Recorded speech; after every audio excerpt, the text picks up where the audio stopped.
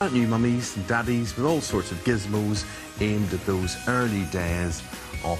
she's looking at some gadgets and gizmos to make the lives of new mums and dads a little bit easier. Jenni Falconer here, and we're all talking about... your lovely wife. No, he's forgotten that I was on his mother of his nice. No, that's true, actually. Nice, not Nurpa, to carry the stuff. A lot of this stuff, actually, not only good gadgets, but maybe good for new mums, for presents. This is a chili peep. It's basically a handy tea. This is what it looks like.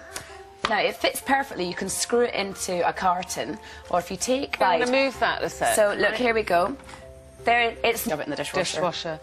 Board, but then things always topple over. Yeah. It's not, I mean, it's wine glasses, yeah, and things topple over. Point to this as well, would you, Amy? You could do with it. But, in fact, they're made of rubber. Chewable rubber. So, they're brilliant if your baby is kind of teething and is fascinated. I thought you meant for me. No, well, you can. Moments. And then if you've got a baby that wants to eat your jewellery, Lola and her mum, Holly, come over here. Let's get Lola in here. Lola's so cute. She's 7 months old. So now we've got the ultimate travel bag. This is not just a carry-cot. This is actually a travel bag.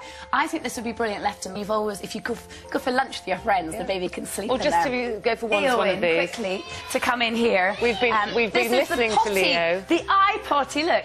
iPad.